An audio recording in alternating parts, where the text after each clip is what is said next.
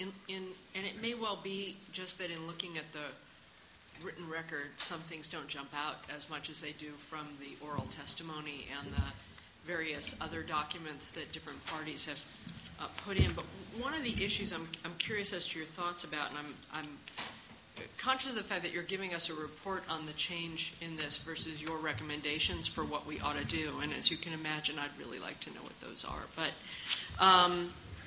one thing that seems to me to jump out in the comments, and again, it may just be that I'm focusing more on the totality of the comments in this milieu, goes back to the regulatory versus coordinating powers, and that I think we're virtually absent on the coordination and the calling out the governance issues that you talked about. Somewhere you had a great quote from the statute. Did you just not see those comments as much in the written record? Because if you asked me on it, I would be focusing on things beyond the covered actions, definitely recommendations, but the issue of talking about all these various agencies doing different things separately and the need to coordinate them and have each of those agencies do certain things in order to lead to, a result of a more coherent and integrated and thoughtful management of the delta, which we don't have right now, and which I personally view as one of the main driving factors for the legislation and the reason that we're all here. And I am hopeful that in the next draft that will be far more robust, but I have heard participants on all sides ask for way more of that than we've seen, and yet I don't really see that called out here.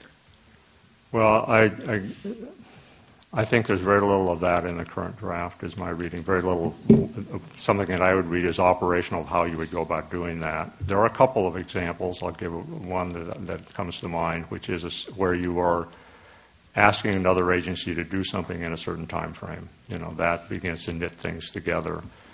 And at the very end of this presentation, one of the things identified as possibilities for the sixth draft is actually systematically thinking about ways that you begin to set in place processes by which you build a basis for interaction, cooperation, provision of information, including performance measures, but either just basic information of what's happening, that would allow you to move forward more effectively.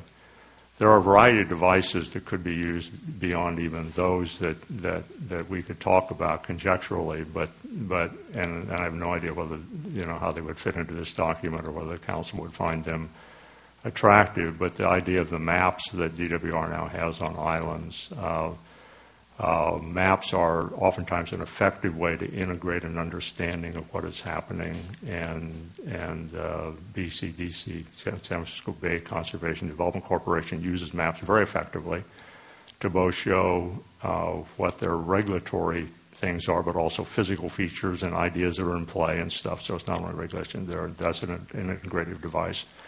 There are devices that are out there and available. The current staff draft employs few of those, in my judgment. Is that responsive to your question?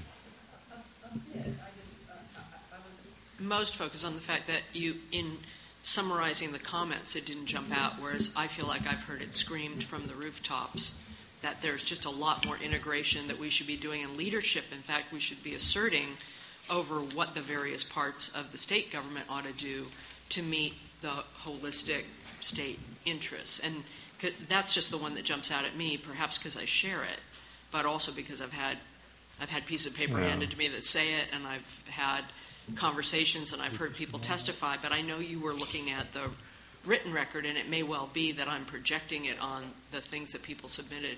Well, I just leaned to ask Bob if he saw more of that, because we divided how we read the comments, and it may be I did not see that very much in the comments I read, but Bob did. I saw pleas for the coordinating role as opposed to trying to do it all ourselves as a council. But I didn't see the second half of what you're mentioning, and that is how one brings about that coalescing of interests with agencies that have different authorities and budgets and what have you, and how to make that leap into actually achieving integration. I didn't see much on that, but there was a lot of comment on, and the alternate plan, so-called, made a big point of that as well. So yeah, you're not wrong, and there was a lot of that discussion, but we don't have the mechanism very clearly.